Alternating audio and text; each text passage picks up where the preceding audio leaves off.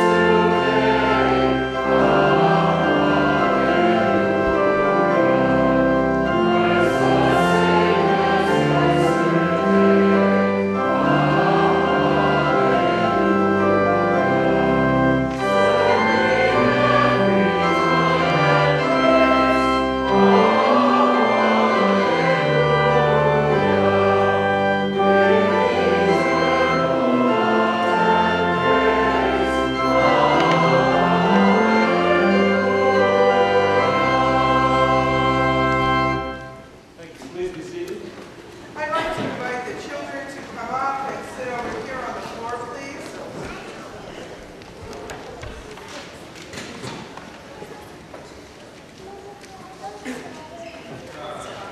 We need you over this way, please.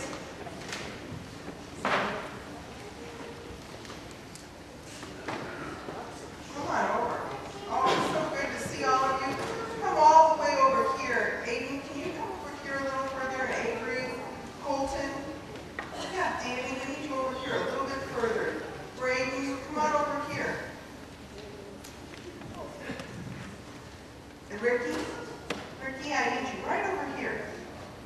Thank you. Hi, Olivia. Yeah, come join us. Good. Today is a special day. We have a baptism, and when we have a baptism, you all get to participate. So I want you to listen closely now to Pastor Paris. In baptism, we put on the mantle of Christ, taking his name and becoming one with his body, the church. In this sacrament, we're brought into union with God's ongoing act of salvation. And through water and the Holy Spirit, we are born anew. This is not a solitary act, nor a rite of passage done outside of a relationship to the community of faith.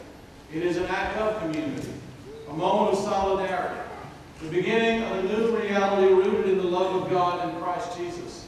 It is a statement of values and ethics. It's a commitment of love, vulnerability, and peace. It's the starting point for a new life rooted in Holy Scripture and informed by tradition, reason, and experience. For the one who comes today, baptism is the mark of his acceptance into the care of Christ's church, the sign and seal of his participation in God's forgiveness, and the beginning of his growth into full Christian faith and discipleship. Sisters and brothers, by the grace of God and in the loving embrace of this community, I call upon David Williams and Jennifer Fritz to come forward with their son, along with godparents David Ham and Ruth Ann Paul.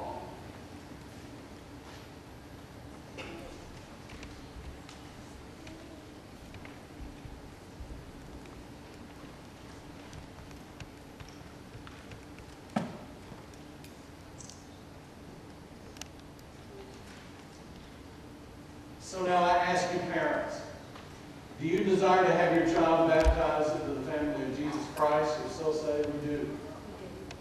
I ask parents and godparents all of these questions. Will you teach this child that he may be led to profess Jesus Christ as Lord and Savior? If so, say we will with God's help. We will with God's help. Will you encourage this child to receive the freedom of life in Christ and to renounce those powers that would seek to take it away? So say we will with God's help. We will with God's help. Do you promise by the grace of God to be Christ's disciples, to show love and justice, and to witness to the work and word of Jesus Christ as best you're able? If so, say we do with God's help. We do with God's help. Do you promise, according to the grace given you, to grow with this child in the Christian faith, to help him, along with yourselves, to be a faithful member of the Church of Jesus Christ through worship, fellowship, and service, so that he may affirm his baptism? If so, say we do with God's help. We do with God's help.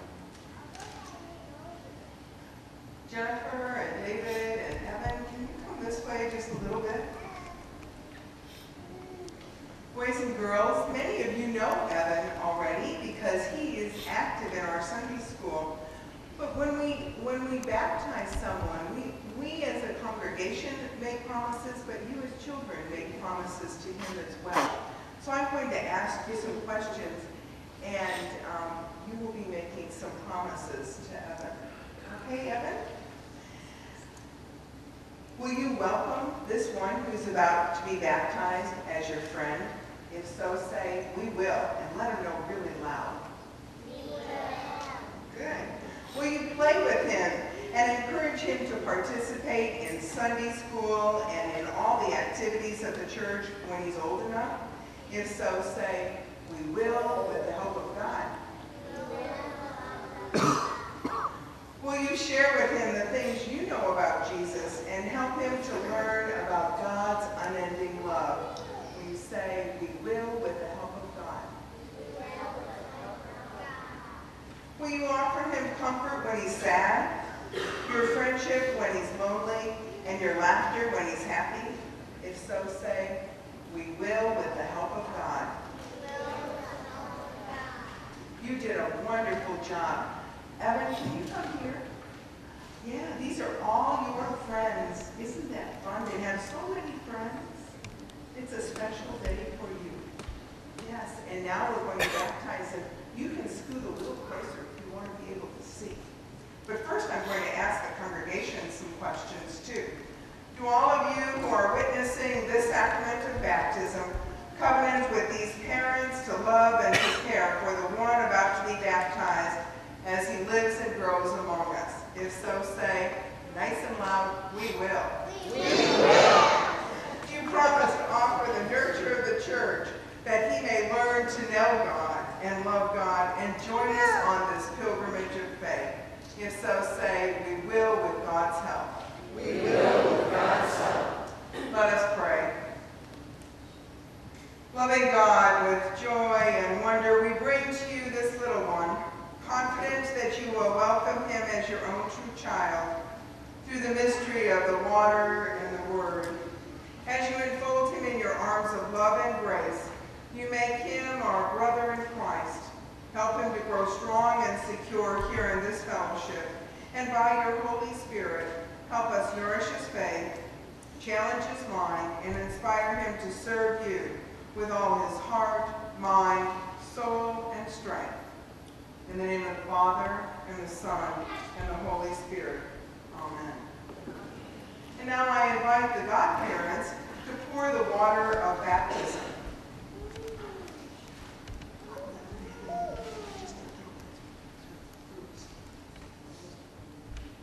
Would you like to take the pitcher here and just pour the water in? You can make it splash and let us know it's water.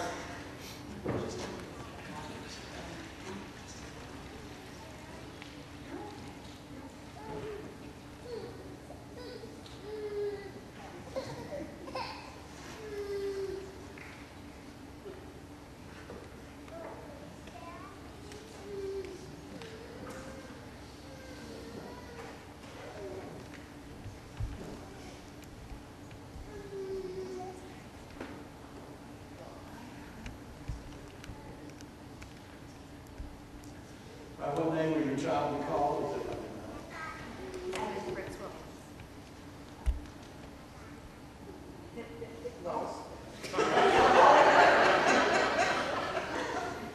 Evan Fritz Williams, I baptize you in the name of the Father. And I baptize you in the name of the Son. And of the Holy Spirit. And Evan, I'm going to take you. I seal it with the kiss of God's unending love for you. God bless you. Yes.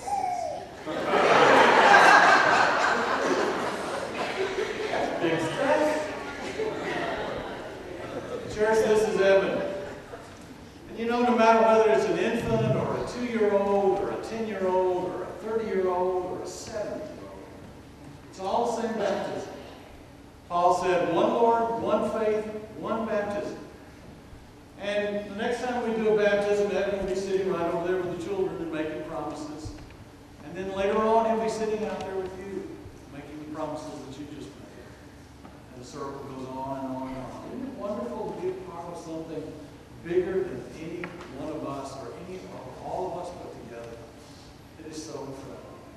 Let's, as we introduce him to you, let's follow our tradition and sing the verses to Jesus Loves Me. The number is printed in your bulletin, and let's sing as we present Evan to you.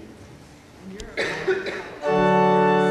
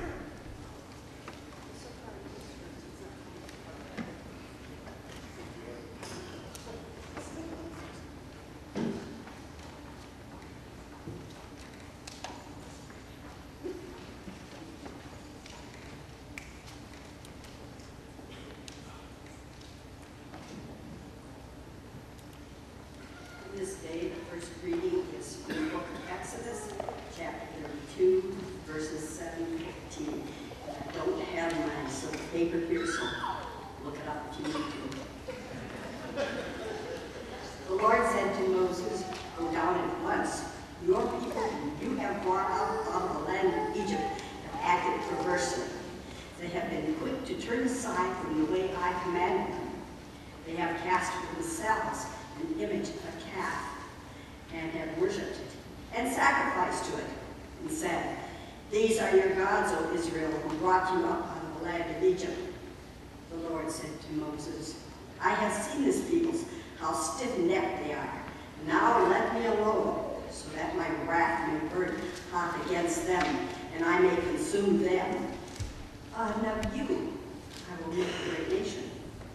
But Moses implored the Lord his God and said, 'O Lord, why does your wrath burn hot against your people, whom you brought out of the land of Egypt with great power and with a mighty hand?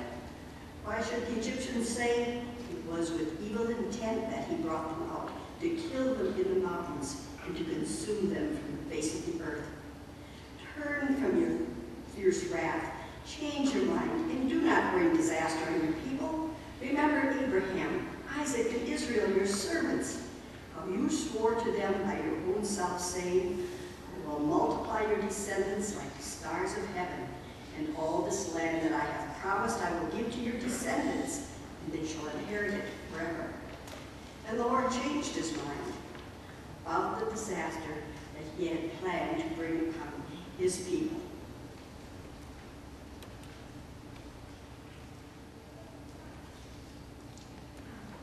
The gospel for the day is from the book of Luke, chapter 15. Now all the tax collectors and sinners were coming near to listen to him, and the Pharisees and the scribes were grumbling and saying, 'This fellow welcomes sinners and eats with them.' So he told them this parable. Which one of you, having 100 sheep and losing one of them, does not leave the 99 in the wilderness and go after the one that is lost until he finds it? When he has found it, he lays it on his shoulders and rejoices. And when he comes home, he calls together his friends and neighbors, saying to him, 'Rejoice with me, for I have found my sheep that was lost.'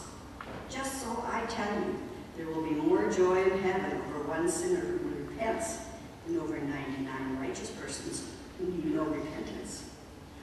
Or what woman, having lost 10 silver coins, if she loses one of them, does not light a lamp and sweep the house and search carefully until she finds it? When she has found it, she calls together her friends and neighbors, saying, 'Rejoice with me, for I have found the coin that I had lost.' Just so I tell you, there is joy in the presence of the angels of God over one sinner who repents." Created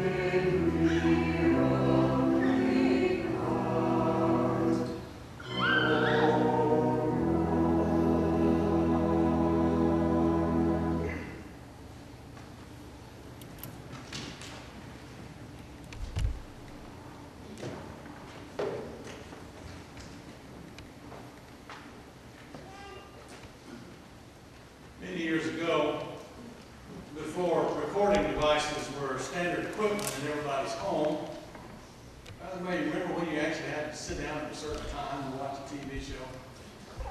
Anyway, one night I turned on the television and sat down at the appointed time to watch an episode of Monty Python's Flying Circus.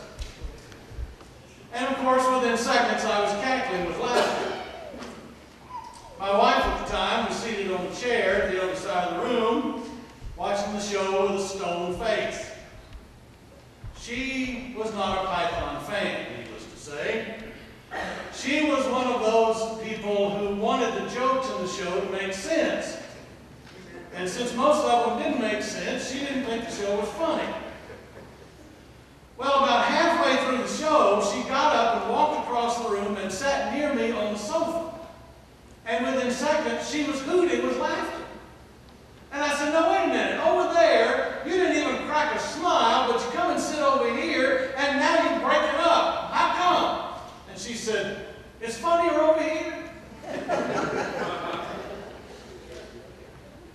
The change in location sometimes makes a difference in how you experience a particular event. A change in perspective can sometimes alter your feelings and beliefs about an issue. After the verdict in the infamous O.J. Simpson trial, a friend of mine who was white was talking to an African American, and he said, I don't understand how Simpson got acquitted. He's obviously guilty. And the African American said, so, now you know how it feels. And I couldn't help thinking back to my Southern upbringing. Of all the cases I knew of blacks who were convicted on the flimsiest of evidence, and whites, like the men who murdered Emmett Till, who were exonerated when they practically wore their guilt on their sleeves as a badge of honor. Yes, changing your location, looking through somebody else's eyes, can truly be enlightening. And in today's text from Luke 15, it can actually change the meaning of the passage. Jesus tells two stories. He tells two parables. The first one is about a shepherd who had 100 sheep, and one of them gets lost, and so he goes out looking for the one, and when he finds it, he brings it home and calls all of his friends and neighbors over and says, rejoice with me, I found the lost sheep. Second parable is about a woman. Notice how inclusive Luke is. He tells a parable about a man, and then a parable about a woman. A woman who has 10 silver coins, and one of those coins gets lost, and so she scours the house, and when she finds it, she too throws a party for her friends and neighbors. Now, you and I read these stories 2,000 years removed, with cultural barnacles on our eyes, no less, and we immediately jump to pastoral images of Jesus with a lamb draped over his shoulders, and we say, oh, how sweet. And move to a different location. Stand among that group of scribes and Pharisees listening to Jesus that day. You see, this parable was addressed primarily to them. They had seen the tax collectors and sinners, in other words, the folks, the scribes and the Pharisees, looked down upon. They had seen the tax collectors and sinners welcomed by Jesus, not just tolerated by Jesus, mind you, welcomed by them. Jesus actually ate with those people, and nothing signifies acceptance more than sharing a meal with somebody. The scribes and Pharisees were offended. Jesus seemed to be openly condoning immoral behavior and antisocial practices, and with people whose character was questionable at best, reprehensible at worst. So Jesus begins, which of you, having 100 sheep and losing one, and right off the bat the scribes and Pharisees say, oh, we know where this is going. He's going to go looking for the lost sheep. Any shepherd worth his salt will go looking for the lost sheep. But then Jesus says, and losing one will not leave the 99 in the wilderness and go searching for the one that is lost. Well, hold the phone now, Jesus. Nobody leaves 99 perfectly good sheep that cost a lot of money, by the way, out in the wilderness. You put them Jesus said he left the 99 in the wilderness, and in the wilderness they're fair game for any predator, for any thief, not to mention any natural disaster. Plus, that word wilderness in the Bible always has a theological connotation of that place where God and God's people are wrestling with something very important, cataclysmic decisions. That's why in the Old Testament, the children of Israel wandered for 40 years in the wilderness. That's why when Jesus is tempted, he's tempted in the wilderness. It's a theological location as well as a geographic one. Jesus says the shepherd leaves 99 sheep, perfectly good sheep, in the wilderness. Now all of a sudden the ground has shifted beneath the feet of the scribes and Pharisees. Jesus says, which of you would do this? And they all say, not me. Anybody with 1.5 cents wouldn't do that. And then Jesus ended by saying, there will be more joy in heaven over one sinner who repents than over 99 righteous persons who need no repentance. Now, the scribes and Pharisees considered themselves righteous, all right, but they knew they were not sinless. They knew there were times when they too needed to repent. Jesus closes the second parable much the same way. There's joy in the presence of the angels of God over one sinner who repents. Now again, Jesus' hearers knew they were not above repentance. So Jesus has just given his hearers no place to stand in the story, nowhere to locate themselves in the story except with the lost sheep and the lost coin. Which of you is among the 99 in the wilderness? Which of you is among the 9 coins left on the woman's kitchen table? None of you. None of you can stand apart from the tax collectors and sinners. None of you can stand apart from the trailer trash or the selfish rich. None of you can stand apart from the homeless or the well-heeled. None of you can stand apart from the parking lot attendant or the greedy Wall Street mogul. We are all the lost sheep. We are all the lost coin. You know, when I was growing up in Sunday school, we used to sing a little song. It went like this. Oh, be careful, little hands, what you do. Oh, be careful, little hands, what you do. For the Father up above is looking down with love. Oh, be careful, little hands, what you do. Some of you know that. You're smiling at me. Or else you think I'm eating nuts. Probably more B than A. And then we go on to sing, oh, be careful, little ears, what you hear, right? And then we sing, oh, be careful, little feet, where you go. Nothing wrong with that song. It's a great little song. You know, we should teach our children and the adults, for that matter, that behavior is important to a Christian. But if being careful with what our little hands do and where our little feet go is the sum total of Christian practice, then we will never be able to see ourselves as the lost sheep or the lost coin. We'll spend all of our time checking out the other 98 lost sheep out there in the wilderness, making sure their hands don't do what they're not supposed to do or their feet don't know where they're supposed to go. Heard about 2 men who were working on a roof of a factory, and they were working around a large chimney, and the scaffolding suddenly shifted, and both men fell through that chimney 15 feet down to the floor below. Miraculously, they were unhurt. One of the men had his face all black and sooty with soot from the chimney. The other man had instinctively covered his face as he fell, so his face was clean. But before they returned to work, the man with the clean face went and washed his face.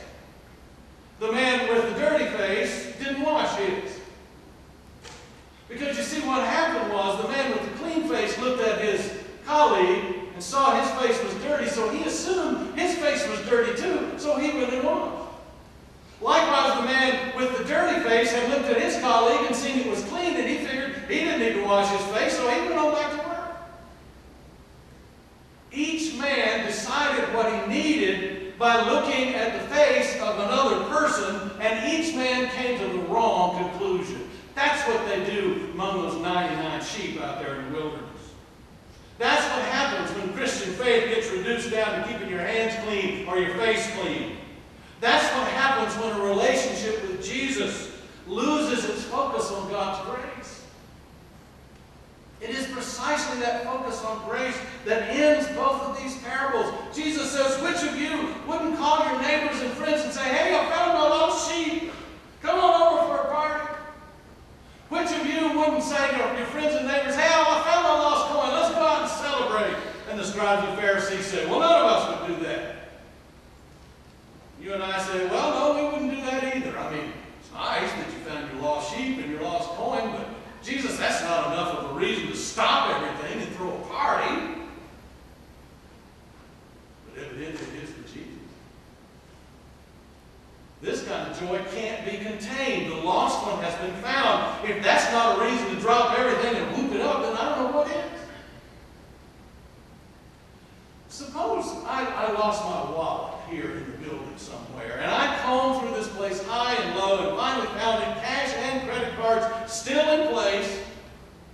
And I got up here and said to all y'all, said, hey, I found the wallet that I lost, and so I've ordered a cake, and it's downstairs in the fellowship hall, and I got balloons and streamers decorating the whole place up, and I hired a band so all of us adults can dance, and I hired a clown to entertain the kids. So as soon as church is over, we're going to go down there and just party till the afternoon is gone because I found the wallet. And you'd say, Parrish, you got one more screw loose than I thought. I mean, sure, it's nice that you found your wallet, but gee whiz, we can't. That's a little over the top, isn't it? I mean, I got yard work to do this afternoon.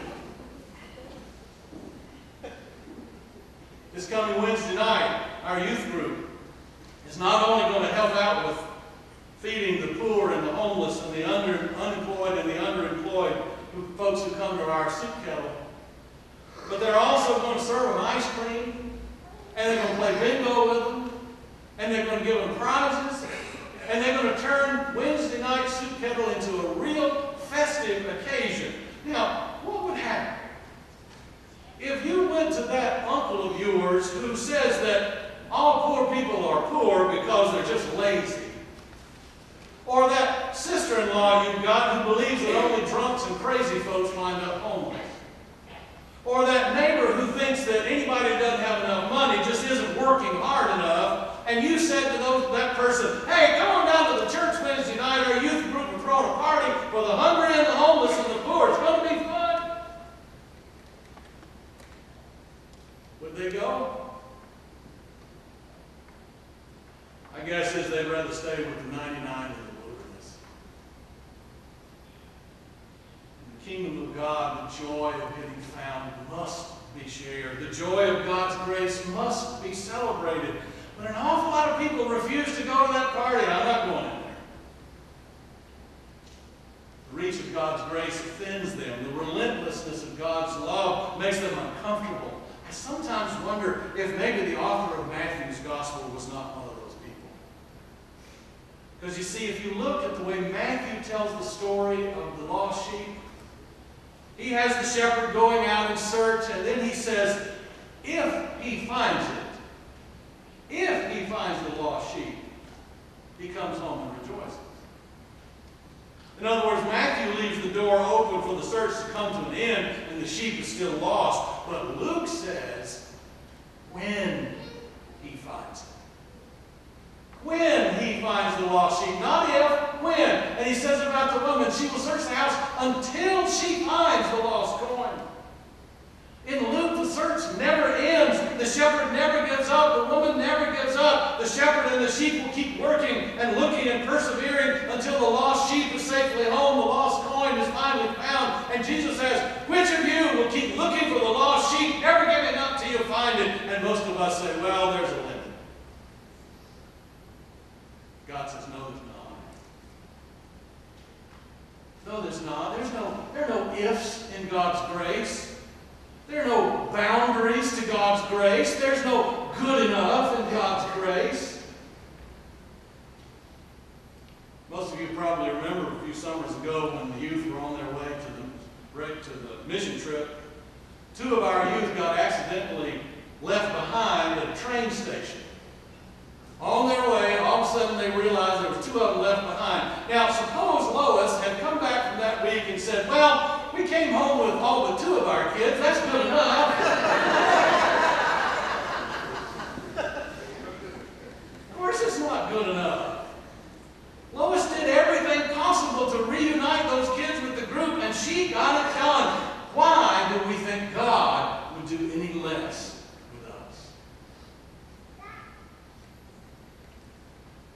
God's love is relentless.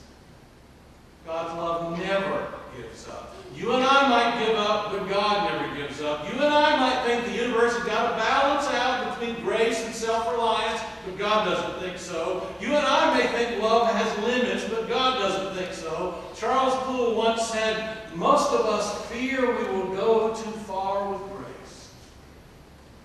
And the truth is, we've never gone far enough. Most of us fear we will go too far with grace. The truth is, we've never gone far enough.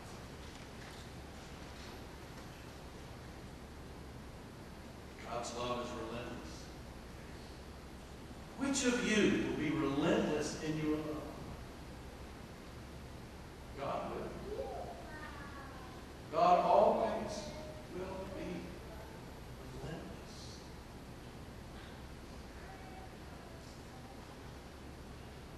Some of you may have heard the story about the tribes that live deep in the Andes region of South America.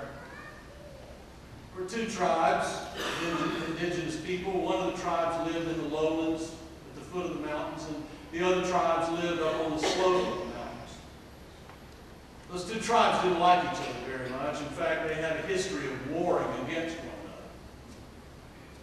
Well, one day, some of the mountain village came down and invaded one of the lowland villages, and in the midst of their plundering and their pillaging and their destroying, they kidnapped a baby and whisked that child away with them.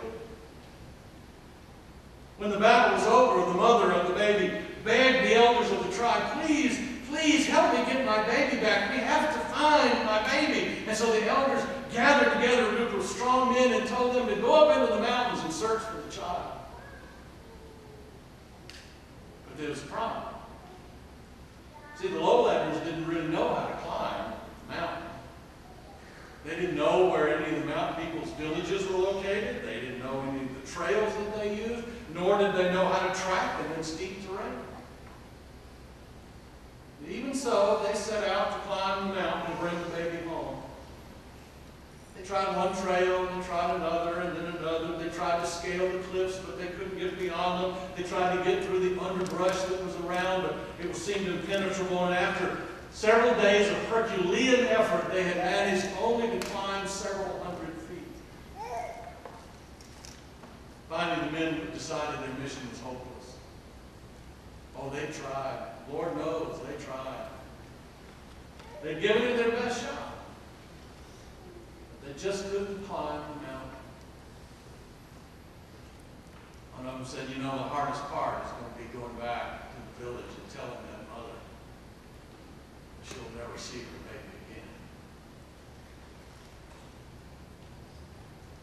As they were packing up for the descent,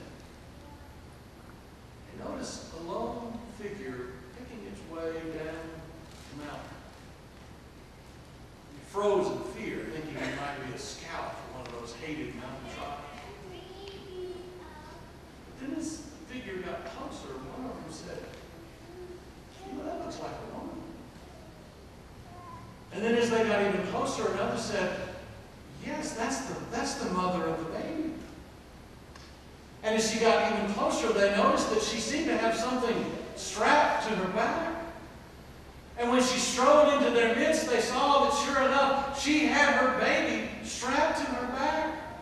The men were dumbfounded. They were absolutely incredulous. And when finally one of them got his voice back, he said, how in the world did you do this? We have some of the strongest and bravest and wisest men in the village, and we couldn't get up that mountain. How could you climb it when we could not? And the woman said, it wasn't your baby.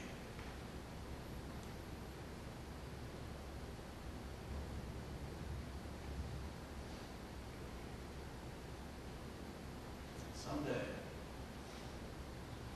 the great God will be holding the child in his arms. And all the demonic forces of this world will come and lift up that blanket and see your face. And the demonic forces will cry, how did you do this? We had all of the our disposal, and yet this child is resting in your arms, not ours. How did this happen? The great God of heaven will look down at your face, say to those demonic forces, it wasn't your baby. It wasn't your baby.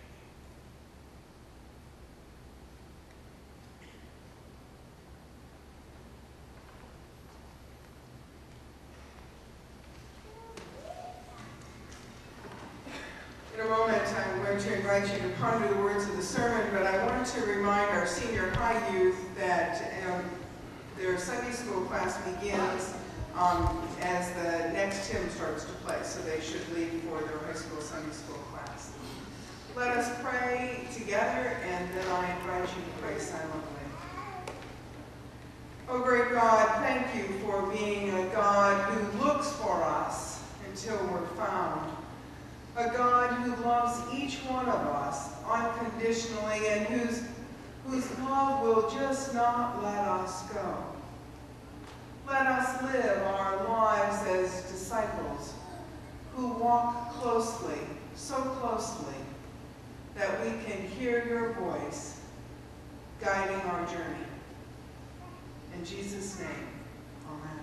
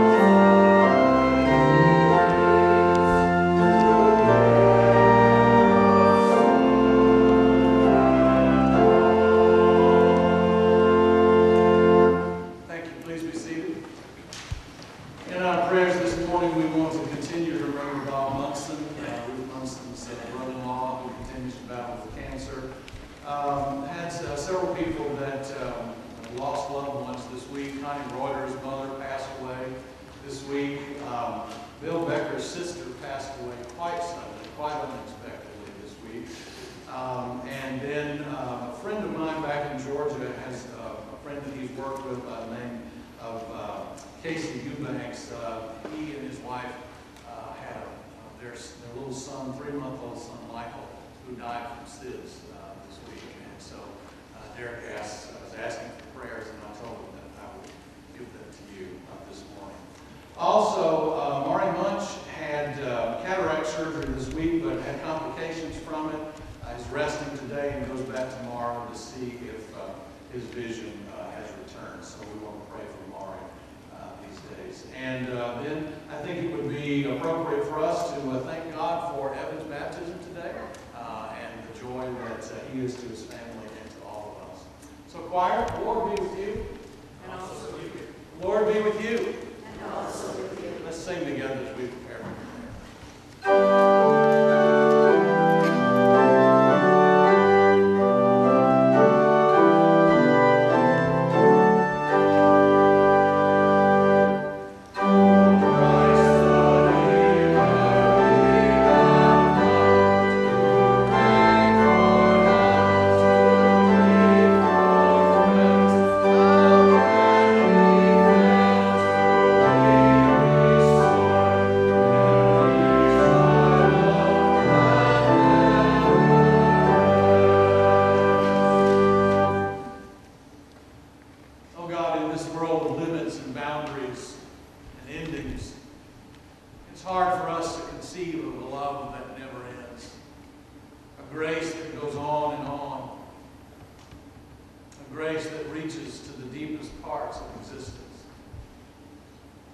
Give us eyes to see that grace, O God, and give us boldness and courage to live that grace each and every day of our lives. This world so desperately needs it. We lift up our prayers to you this morning for Mari Munch, for Bob Munson, for Connie Reuter and her family and the loss of her mom, for Bill Becker and the loss of his sister, and the Eubanks family and the loss of Michael. We pray, O God, for those who are wandering our streets this morning homeless. We pray for those who are hungry. We pray for those, O God, who seem to think that only violence is the way to peace. We pray, O God, that cooler heads will prevail. We pray, O God, in this election season for a realization that we all are connected to one another. What happens to one happens to all. Though we may disagree about the way to solve our problems, help us in this place, O God, to live as Christ would have us to live, seeking the good of all instead of just ourselves. And now, God, we call out to you by name the concerns we have on our hearts this morning. O God of grace. O God of grace.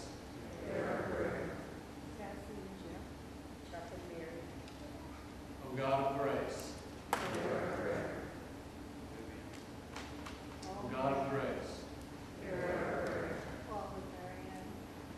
O God of grace. Thank you, Lord, for hearing us. We also know there are joys to our lives as well. Help us to concentrate more on them. We thank you for Evan's baptism today. We thank you for the beautiful day and for this time of year. We thank you for the comfort of this place and the touch of loved ones' hands and the laughter and joy that we can share. And so now, God, we call out to you by name the joys we have on our hearts this morning. O God of grace, hear our prayer.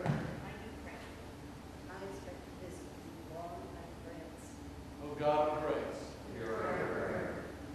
Our children and youth. O God of grace, hear our prayer.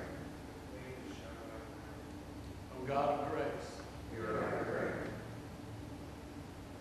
Thank you, Lord, for those things that give a lightness to our step and a smile to our faces. And now we dare once more to pray the words Jesus taught us to pray and continues to teach us to pray, saying, Our Father, who art in heaven, hallowed be thy name.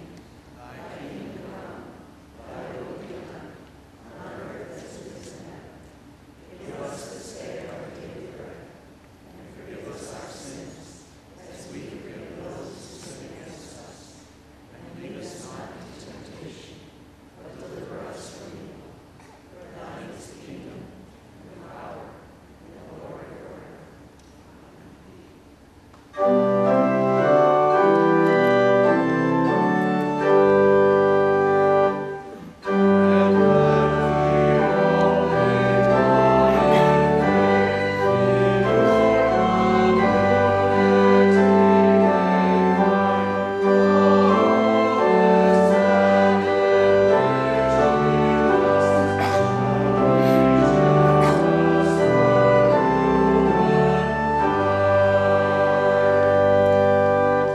With gladness, let us present the offerings of our lives and our labors to God.